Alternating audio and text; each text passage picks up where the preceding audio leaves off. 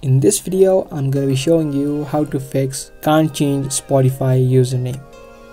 So if you're having a problem with changing your username, then make sure you stick to this video till the end because I'm exactly going to show you how you can fix this problem. Now the first thing that you can do in order to fix it is first you can try to update the app of Spotify. Open up your Play Store or the App Store and then search for Spotify.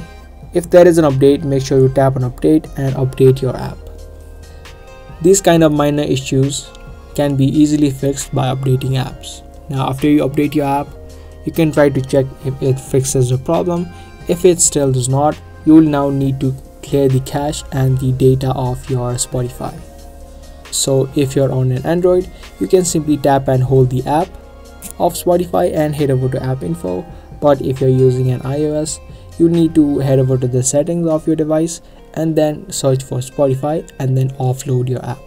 Offloading or clearing data is the same thing, which means that you log out of your Spotify account or any other account in general, and after you've been logged out, when you log in next time, your problem should be fixed. Now you simply need to search for an option which says clear data, and you need to tap on clear data and also clear cache.